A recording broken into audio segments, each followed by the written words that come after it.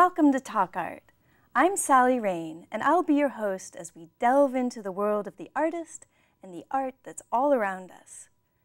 Talk Art is sponsored by the Silicon Valley Open Studios. During the first 3 weekends in May, hundreds of local artists open their studios to the public. For more information, go to the website svos.org. Our guest is Melissa Ayr, the artist who paints with air. She defines her work as elemental art, and she uses raw materials such as pigments and primary colors and lots of basic shapes to create her very vibrant art. So welcome, Melissa. Thank you, Sally. Thank you for having me here. Oh, it's a pleasure. So your art had a very great honor. It was chosen to tour very important contemporary art shows in the United States. Tell us a little bit about this tour. It was a pleasure to be a part of the Louis Vuitton Moet Hennessy. They chose 10 contemporary artists to represent their brand of champagne, Ruin Art Champagne. And I was selected as their Dallas representative.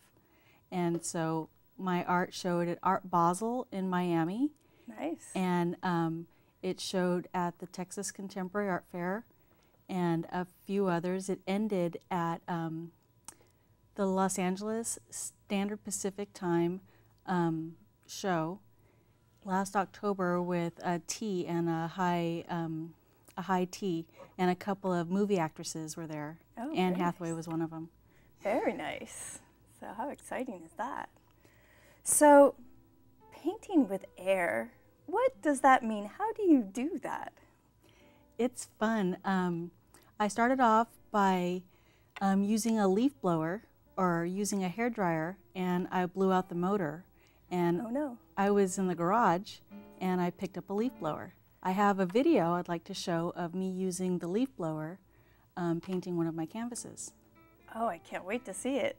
The leaf blower, blowing paint, amazing. That'll be... Here it is. Excellent. Wow, that's phenomenal. So here you are in your studio. So tell us what you're doing. What materials are you using? I'm using oil paints, and I have the fluidity where it's thin enough where I can just push it along the canvas with the leaf blower. So do you add something to the paint? I thin it down with turpentine, and I get it to a nice consistency that I like, and then I pour it onto the canvas and I blow it around. And during the video you can see in different shots of the movement of the paint. Right here you can see that the leaf blower is pushing a different color paint on top of a different one. I was taught by one of my professors at University of California, Berkeley, how to paint with watercolor. Oh, so that's where this idea started? And during class we would use a hairdryer to dry our background. Oh, okay. And as I was using the hairdryer to blow some of my paint, I blew out the motor, and I was in the garage and I saw my husband's leaf blower, and I picked it up and began using it. So do you have much control? Are you intentionally doing very specific, like for me, brushstrokes are control, but this is different. How do you control it? I'm able to bend the air in the direction where I want it to go by focusing it in a specific area. I started off with a red background, and then I poured a yellow on top and then an orange on top of that. So I have different layers and I'm creating a flower motif. Oh, very nice. Yeah, very organic. Look at that paint moving. So tell us a little bit about your process. How do you get started with these ideas? It's fun because I keep a journal with me in my purse, and as I'm waiting for my children to be picked up from school in the car line, I can just jot down a few ideas or a few colors that I find that I like, and I put them down in my notebook, and then when I get stuck, I'm able to open up my book and see where I am. In this one, you can see that I'm pushing the paint to the canvas that doesn't have any paint on it, trying to cover every square inch with the air. So do you let it dry somewhat between layers, or is it more fluid underneath as well? It's very fluid the whole way through, and I keep painting until the entire canvas is completely finished. So several different layers. You might add colors on top of this as well? Wow. Correct. I think at the final image you can see exactly what it had turned out to. I was into California poppies, and so this entire series is me making paintings that represent flowers. I had a show in New York at the Architecture Home Digest show, and I was able to show a series of square paintings. And these are made with pigment and raw canvas on the basic square shape with the leaf blower. Look at that. I like the texture that it creates as well. So are there settings on your leaf blower, or is it just one zoom of air? It's either fast or off. But you seem to have quite a bit of control. It's not nearly as messy as I was imagining it would be. I've gotten the hang of it. I've been doing this now for the past 2 years. And when you see the first time that I ever tried doing it, it was all over the place, all over me, and now I'm able to control it more so. Very nice. I'm impressed. I had no idea you could paint with a leaf blower and come up with such gorgeous images. That's fantastic. Oh, thank you. Yeah, so you brought some other images for us to take a look at, some pictures of your art that we can show on the screen. So let's take a look at those now, and you can talk a little bit about each painting as they come by. Wonderful. So I have some JPEGs that are part of the Poppy collection that I've just created. And this one is Mayday, and it's one of the ones that you've seen me create with the leaf blower, and it's all air blown. When it was dry, I went in and I did the center of it with a paintbrush. okay, so that's not with the leaf blower. I was wondering. I mean the little pistils in the middle. And stamens, no. Okay, good. Everything but the entire center. And in the Right. center there is sand, and there's some acrylic paint put in there as well to hold the sand in place. And the sand I got in Miami when I was there for Art Basel. I ran out to the beach and grabbed a bag full of sand and brought it home with me. Very nice. And so I incorporated it into my paintings. That's me with the painting and the leaf blower over at the Golden Gate Bridge. Very nice. You can see how large it is. It's 36 inches by 36 inches on a 1.5 base. I'm able to cut my own sizes, my own canvases, and stretch my own. This one's called Volcanic Flower, and this too was done with a leaf blower. It was part of the series that went to New York, and it hung at Pier 92. Very nice. I like the dark colors. Do you start with a darker background and then add the lighter colors on top? Is that how you work, or is there? I like to start with 3 primary colors of red, blue, and yellow, and then from there I build up.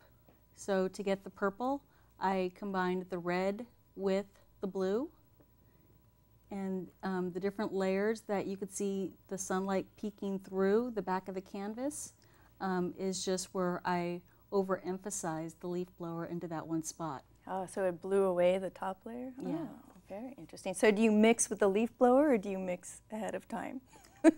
It depends. Sometimes I just mix as I go. Right. It depends on the energy of the moment. I like to call myself an abstract expressionist as well, because it has to do with the energy of the moment. This one, Honeybee, was one of the first ones where I came up with seeing that there was something there in blowing the leaf blower, blowing it with air. Oh, that's beautiful. I like the way that yellow really highlights it. You have a very nice way with color. Thank you. This one had just the red, blue, and yellow in it, where this one was just the blues and the reds, and then I put a little bit of yellow in towards the side so I could have some green in there. Very interesting. And then the center is with the sand. This one's called New Hope. This one was one of my first pieces that showed in a gallery in Lake Tahoe in one of the casinos, Mount Blue Gallery Casino. And it was created because the Angora fires were going on up in Lake Tahoe. We were living there. And this was the lake on fire. If you look more to the left side of the painting, the blue represents the lake, where on the right-hand side is the big oak trees and pine trees that were caught ablaze as we were driving down the, from the top of the lake down to where our house was. That really shows that energy. That's stunning. Thank you. So New Hope is the name of it. Wild Thing. This one was donated to the Wild Foundation, and the money that was raised for it went to Jane Goodall. Oh, the and her chimpanzee lady. Roots for Shoots. She's one of my heroes. So is this still the leaf blower style? It looks different to me. This one was done prior to me using a leaf blower. This was done, the background is completely in oil, and it's me finger painting. And just putting the entire canvas on there with my hands with red, blue, and yellow, and then making the different colors come through, where on top with the splatter painting are acrylic paints. Interesting. And each painting has its own energy and own feel. Monarch is 8 foot by 4 foot, and it started off me creating the canvas, cutting the wood, stretching it as Picasso's Guernica, where the mom is holding her son after he's gone to war, and she's crying, and I didn't want to do it any longer, so I painted over it with my hands and oil paints. The whole base is oil paste. And then I took it outside, and I started splattering on there with acrylic paints. It looks very outdoors-like to me, and very, I like the dark backgrounds too. bloewr art was the one that was selected for the champagne company. And there is a bottle of the champagne in the center, and there's a cork popping off. And coming out of the champagne bottle itself are tubes of paint. And so I adhered, I think, 54 tubes of Winsor Newton paint to the canvas itself. The actual tubes. Oh. Plus a Ruin Art bottle and my palette and other things that I found in my studio, I adhered to the canvas. And so this was sold in auction down in LA. And the money was raised for the hospital with sick kids. Wow, so part sculpture, part painting. Three-dimensional art. Wonderful Tonight is a Fender Stratocaster guitar adhered to a canvas. And that's an actual guitar? Mm-hmm. Oh, wow. Like Eric Clapton. And then there's 2 L's in Wonderful. And my husband sang that song to me, Wonderful Tonight, when he proposed to me up in Lake Tahoe. Oh, nice. And this painting... What a guy. This painting was shown at the Dallas reception that I had, and from this painting of the guitar, the owner of the piano gallery asked me if I wanted to paint a piano. Oh, well, we'll hear more about that in a few minutes.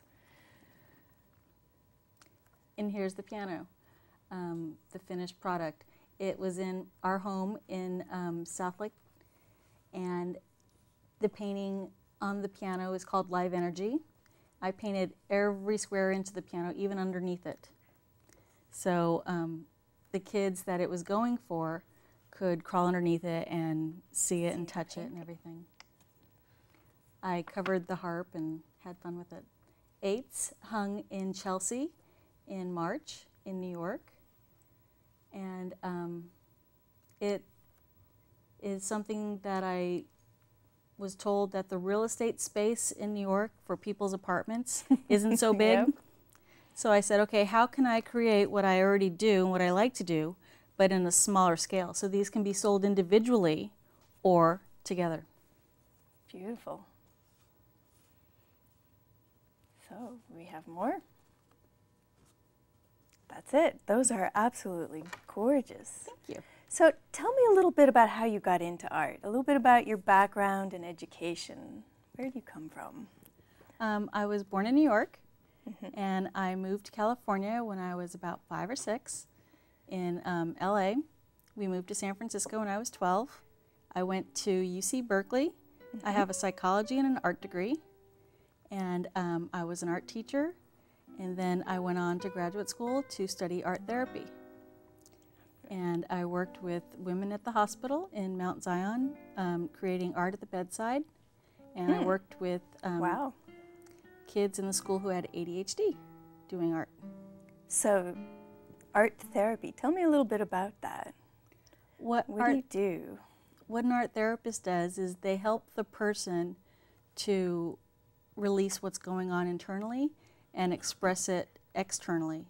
When working at the bedside with women who had breast cancer, this one woman, we came up with a plan that she was going to paint a Pac-Man, and all the little floating cancer were the power pellets, and so she then made the Pac-Man eat all the cancer. Very interesting.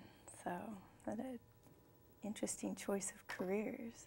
And then you went on, you've had a lot of experience in the business side of art. And you've been an art juror, you told me, several times. What is it like receiving all of the images and all of the entrants from all the people and then trying to decide who gets to win and who gets to be part of whatever you're jurying? At first, it's a bit overwhelming. I can imagine. I was part of a panel. There were 5 on the panel, and the first thing we were to do was to look and see who filled out the forms correctly. And we put them in 2 different stacks. The ones who didn't file exactly what they said that they needed to do, what was asked, the criteria, were the ones that were thrown away. Oh, you don't even look at them? No. Okay. And then each of us were then selecting our first, second, and third choices. And then from there, we narrowed it down to the 3 recipients who received entrance into the art fairs. Wow. So it's a large process, and is it based on your personal preference? How do you is there a criteria that's given to you to say you need to decide based on these criteria, or is it just what you like and prefer in the art? It depends. Some art fairs are about, they need to be a certain standard, a certain size, and what's their track record? Have they hung somewhere? Have they been participants in this art fair before? Have they been recipients of an award similar to this? And what's their professional career like? Oh.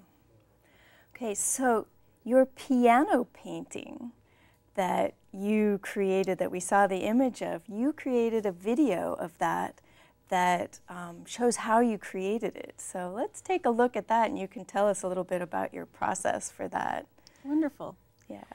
In the video, I'm making the piano with my hands. I'm using oil paint, and I had just sanded the piano down. It was a black lacquered piano, and I was told that it had to be playable when it was finished. So I hand sanded it and then gessoed it. I taped up my dining room, and I made it one big area where I was able to paint. And then in here you could see me using my arms and my hands to blend the different colors. I'm using just the primary colors of red, blue, and yellow, and I'm trying to do it in different layers, taking it from one step to another. You're really getting physical all the way up to your shoulders. That's great.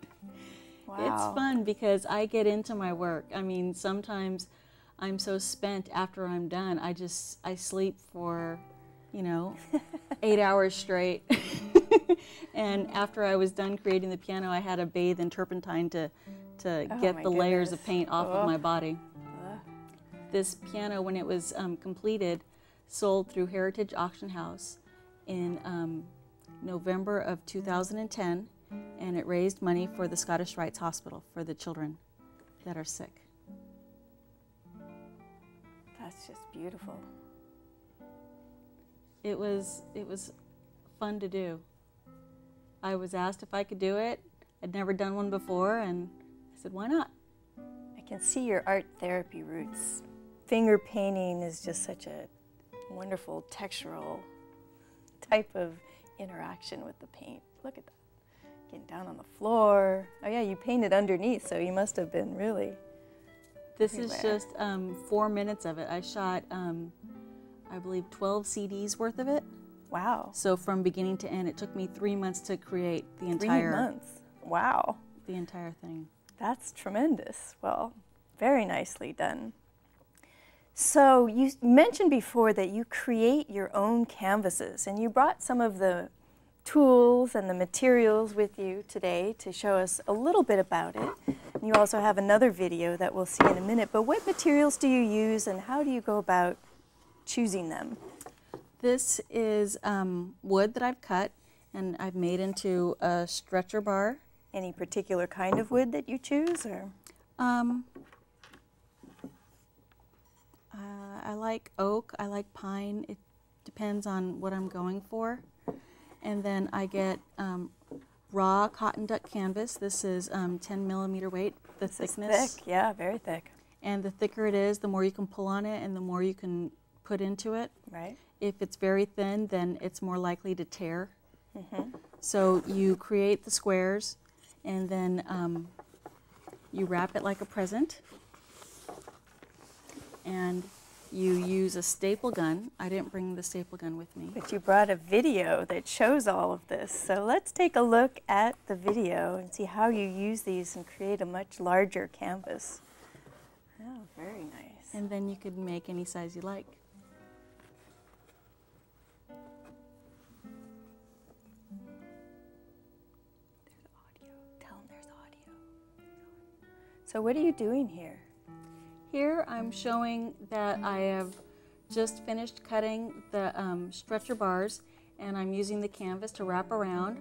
I'm using the pulling tool to pull it down to make it nice and tight, and I have an electric staple gun attached to my air compressor that I'm going around, and I am finishing off the square to make it one complete canvas. When I'm done with one side, I move on to the next side, and then when it's finished, I gesso it, and then 24. How do you make sure it doesn't wrinkle in the middle or get crooked?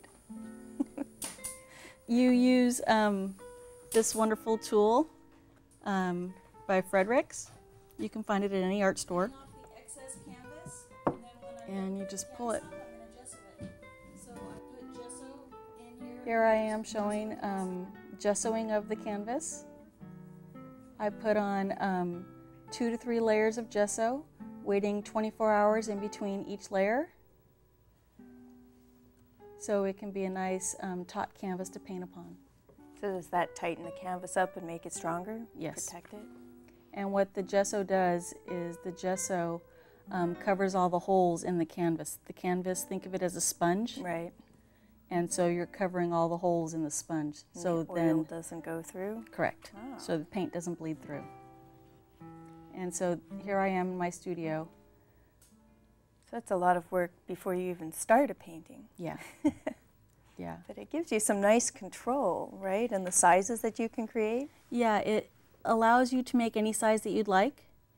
The one behind us over here, Monarch, is 8 feet by 4 feet on a 3-inch canvas or 3-inch wood base. So the depth is 3-inch. Mhm. So, and you can create any size you want, right? Correct. Yeah. So is this the largest that you've created so far, or have you done more than that? There's one that I have been working on in my studio, and it is 10 feet by 7 feet. Wow. 10 foot by 7 foot. That's incredible. Wow. So it's fun. I mean, when I get different ideas and different inspirations, I run to the art store, go buy some canvas, and then go and get my ideas started and play. That's great. Excellent. So you mentioned that you had some shows in New York City. So that's the dream of every serious professional artist, is to get a real gallery show. So tell us a little bit about how you manage that. What do you do to attract the attention of people like that? What you need to do is you need to build your professional website. Right. And then you need to gather at least 10 images on a CD. And then you develop a logo and branding and your artist bio, your artist statement, and you put it all together on the CD, and then you find a gallery that has similar work that you do. I am a contemporary artist, so I look for contemporary galleries. One in Chelsea that showed my work in March was a contemporary gallery. And what I did is I sent them my CD, and they liked it, and then they called me up and they said, okay, we want to feature you at our gallery. Very nice. So you just sent it to one gallery and that particular one liked it? Or did you send it out to many different ones? I sent it to quite a few, and this was the one that said, we like you and we wanted to feature you. So that was really nice. Do you have any suggestions for the types of images that you would select for a CD like that?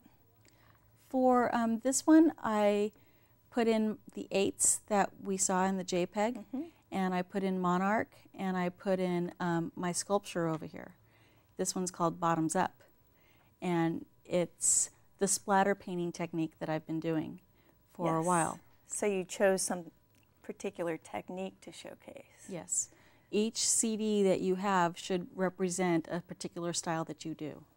Instead of having all of different styles on there that you can do, pick one style that you're particularly fond of and put that on there to show the gallery that that's what you want them to represent you for. So what you're known as, yes. So your style. Well, Melissa, thank you very much for being on Talk Art. It was wonderful to see you work in your studio and to find out about your wonderful career. And congratulations on the past and really good luck in the future. Oh, thank you so much. It You're was a welcome. pleasure being here. Yeah, and thank you for watching Talk Art. Thank you.